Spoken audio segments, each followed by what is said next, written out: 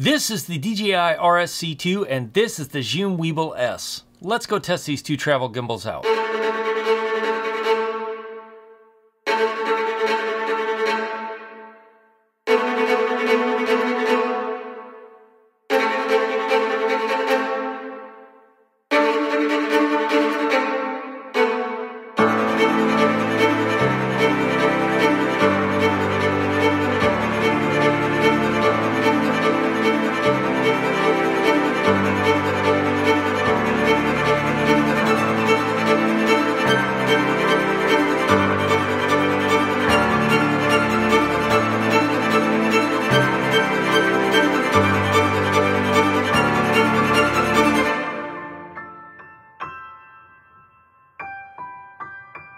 Hey, if you don't know me, my name's Jake and I create content here on YouTube to help solo creators on the go. People like me who are on the go creating small commercial projects or stuff for here on YouTube. So I test and review equipment here in Alaska and I do tips and tutorials on how to use that equipment so you can tell better stories and make smart buying decisions when you go to buy a piece of equipment. Today we're comparing the DJI RSC2 and the Zhiyun Weebill S.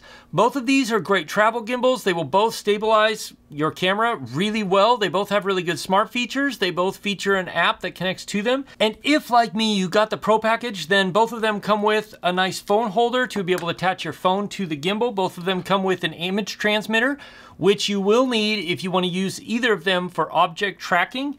And both of them come with a focus motor, which is great if you use manual lenses like the Sirui anamorphic lenses, or if you want to use these focus motors in order to be able to zoom in and out using a zoom lens. Both of these gimbals will carry a significant amount of weight. This I've tested up to about 5 pounds, but it will do more. I think probably closer to maybe 7 pounds, 6.5, 7 pounds. This is stated by DJI as it will do up to 6.5 or 6.6 pounds. Both of these have excellent battery life. DJI says this will last up to about 14 hours, which I don't have any reason to doubt. And Zhiyun will last up to about 12 hours using the two 18650 batteries, which are tucked right in here.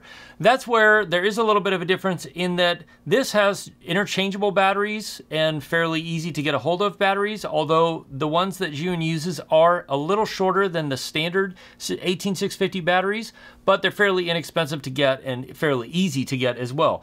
This does not have an interchangeable battery. The battery is built into the grip and you must charge it using the USB port on the side using USB-C. It takes about 2.5 hours to charge from nothing to all the way full, but the fact that it doesn't have a replaceable battery or an interchangeable battery is a little bit of a downside. Both of these gimbals come with a sort of interesting combination plate. The DJI is a Manfrotto combination plate with an Arca Swiss compatible plate that slides on and off like that and comes off. This is the Arca Swiss compatible part, and then the Manfrotto compatible part is here. This is great, except for that I use Peak Design's quick release plate on all my cameras, and it is not compatible with this. Fortunately, SmallRig came up with this plate, which is compatible with the quick release plate from Peak Design. The Weebill S has a Manfrotto combination plate that they've designed that comes on and off much the same way. However, in order for me to use my quick release plate from Peak Design, I use this Arca Swiss compatible clamp and just put it on the gimbal and bolt it in, and it works fine. When it comes to weight, both of these gimbals are fairly lightweight, but this is significantly heavier than the Weebill S. This comes in at about 3.4 pounds or 1,540 grams when it's just like this, which is just the plate, just this plate, the tripod, and the gimbal. But if you put everything, the image transmitter, the focus wheel, and the plate on it, then you're talking about 1,824 grams or 4 pounds, which is fairly heavy. Now the Weebill S is significantly lighter when it's just like you see it here, just the plate and the tripod on it. It's 1,300 grams, which is about 2.8 pounds. But if you add the image transmitter, the focus wheel, and all the wiring you need to make it all work, then this goes up to 1,660 grams or 3.5 pounds, 3.6 pounds. So all the way across the board, this is about 200 grams or about a half pound lighter than this no matter what. And over the course of a day, that does start to add up, especially if you're carrying it around a lot. Now, both of these gimbals do offer object tracking, but you do have to buy the image transmitter. You have to have the image transmitter for the object tracking to work. Both of them work really well. I've used both of them in both cases. Zhiyun has made a lot of firmware updates since it first came out, and the object tracking has vastly improved from the very first editions that came out. It's smooth, it's accurate, and it does a good job. The same is true with the RSC2. Object tracking works very well. I'm not surprised DJI has spent a lot of time developing their object tracking algorithms, but it works really well. With the Raven Eye, again, you have to have that in order for it to work. It's easy to implement with the RSC. You simply draw a square or tap the screen, draw a square around whatever you want to track, and it immediately starts tracking. Whereas with the Weebill S, you actually have to tap the image tracking button on the screen and then draw a square around it, but it's just one extra step, so it's negligible as far as the difference goes, in my opinion. Both gimbals have locking arms, which is fantastic, and there should never be another gimbal made without locking arms, so that when you put a load on it, when you're balancing it, you can easily just balance one axis at a time. DJI's locks, I think, are a little bit more robust than the Weebill S locks. My Weebill S is still going strong, however, because I have taken it so much over the last year and a half, the axis lock on this finally broke. But I'm not surprised considering the amount of abuse that I've put this thing through. Another great thing about both of these gimbals is both of them, from the scroll wheels and the screen that is on them, they both have a nice bright OLED screen, and you can access almost all the function and all the parameters of the gimbal in order to adjust them on the fly from the screen and using the jog wheel or using the wheel on the Weebill S. However, the RSC2 has the mode button, and you get 3 user predefined modes that you can switch between pretty quickly on the fly. The downside is you cannot switch from one directly to another. You have to cycle through them. You can't go from 1 to 3 or 2 to 1. You have to cycle through all the way from 1 to 3 and back around in order to get to the one you want to use. Here's the Weebill S fully spec'd out and balanced, ready to go. There's a video up here if you want to know how to balance the Weebill S, but it's a fairly straightforward, simple process. It balances, it works well. As soon as you get it balanced and ready to go, it's good to go. One of my favorite features of the Weebill S has been how they implemented the handle. Now, you can buy a second handle if you want to, but you can also use the bottom tripod for when you want to do low angle stuff, because then you have this nice easy way to switch between high and low angle, briefcase mode, flashlight mode, whatever you want to call it. But it's really comfortable. It works really well on this gimbal, and it's really quick and easy to switch between. And now here's the RSC2 fully spec'd out, balanced, and ready to go. Works much the same. The one thing that is a little different is because you can slide both the camera plate left and right and the gimbal arm left and right, it's a little bit trickier to get it balanced. So my best advice for you is set the camera plate so that the camera is as close to this arm as you can, and then balance using just the back gimbal arm here.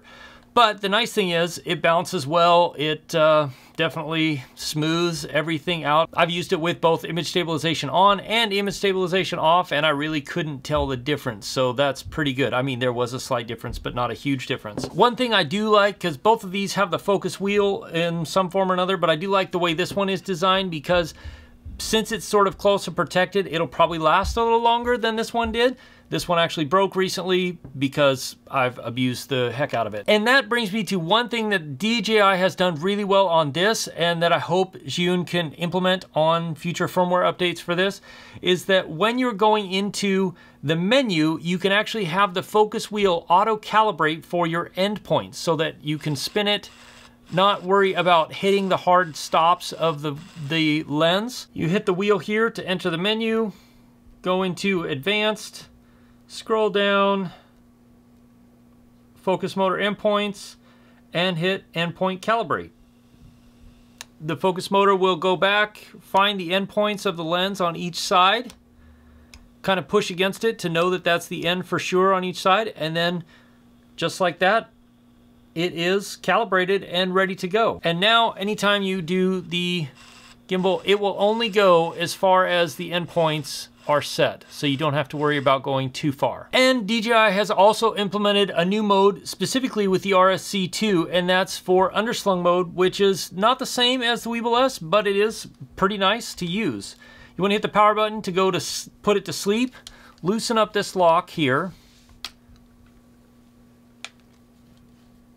set the gimbal so that it's down like that, lock it back up, and then hit the power button. The gimbal will automatically go into briefcase mode, and it's ready to go for low angle carrying around as you run around. And when you're ready to be done, you again hit the power button so that the gimbal goes to sleep, unlock this, swing it back up so that it's nice and tight, lock this down, hit the power button so that the gimbal wakes back up, and it will automatically go back into upright mode. Both of these gimbals offer the mimic feature when you turn it on with your phone and you move your phone around and the gimbal mimics the movements. The difference between the two is that the Zhiyun one wants you to start with your phone flat, and then your rotation becomes this and your up and down becomes this. Whereas DJI basically takes whatever gyro data it is, wherever the phone, whatever position the phone is in at the moment, and as soon as you turn it on, it starts from there doing tilt, left, right, turn, all of that stuff. You can also use a virtual joystick on both of these if you want to, where you can turn, pan, tilt even if you want. And then of course you can recenter. Now in order to get the best performance out of either one of these gimbals, you get it balanced as perfectly as you can, and then you want to do the auto tune function, with which both of these gimbals have an auto tune function. You can either use the app or you can go in through the menu on the screens. But the auto tune function basically vibrates the camera around a little bit, vibrates the motors to test kind of where the strength needs to be, and then sets it. That will give you the best performance when you go to film with your gimbal and your camera set up. One more thing to note is that the RSC2 will not charge your camera from the gimbal while it's plugged in, whereas the Weebill S will charge your camera while it's plugged in directly to the gimbal. It won't charge your camera if it's plugged in through the image transmission system. It's only if it's plugged in directly to the gimbal. Then we come back to which one of these is the most compact. And I gotta say, the Weebill S is still one of the most compact gimbals that I've ever used, because as soon as you take everything off of it, you have this really small, really compact profile that you can slip into your camera bag pretty easily. The RSC2, while it is more compact and it is very powerful, and you can break it down a number of different ways, depending on how you want to store it, like this, for example, it is still a larger gimbal overall. No matter how you slice it, it's just a larger package. Now,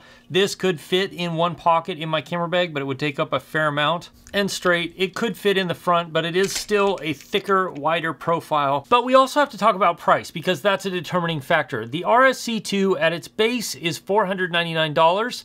But if you buy the Pro package, I think right now they're running a sale at $739, whereas the Weebill S right now is $340, which is an incredible deal if you're gonna buy a gimbal that does everything this does. But if you want to get the Pro package with the image transmission module and the focus motor, then you're gonna spend $599, which is still $140 less than the RSC2. If your ultimate goal is portability while having a small, compact, and lightweight form factor, the Weebill S, in my opinion, still wins between these two gimbals. But if you don't mind a slightly larger, heavier package, but you want the ability to stabilize larger, heavier setups, or you want to be able to use some of the more advanced features built in this, like panorama or vertical video. I don't know who does vertical video, but apparently some people do. Then the RSC2 is probably going to be the direction you want to go. If you want to see how to balance a gimbal like the Weebill S or even the RSC2, or see what the best settings are for those and some of the better accessories, then click or tap there. I put together a small playlist that you can watch. I'll see you in one of those videos. As always, if you have questions, ask me in the comments below, or join my live stream Wednesday nights, 4 p.m. Alaska time, 8 p.m. Eastern. I'll see you again soon in the next video. Cheers.